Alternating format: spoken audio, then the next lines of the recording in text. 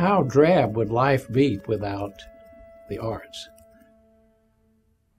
I mean, I can't imagine how people could exist without the arts. But the arts stimulate creativity, they help bring out our highest aspirations, and so they're essential to an open and happy society.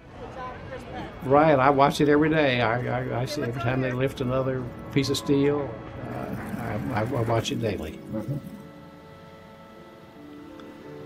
Well, it's brought me a great deal of joy and satisfaction, quite frankly, to see this all come about and to work with and help so many wonderful friends here in the city who've long aspired to see Dallas have a complete arts district in one place.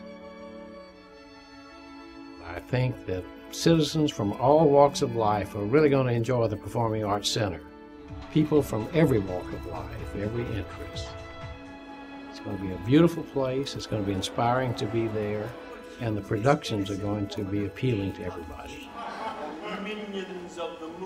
I honestly believe it's going to be an anchor for our future generations. The children that will grow up here and the young families in future decades will be so close to this that it will be an important part of their experience.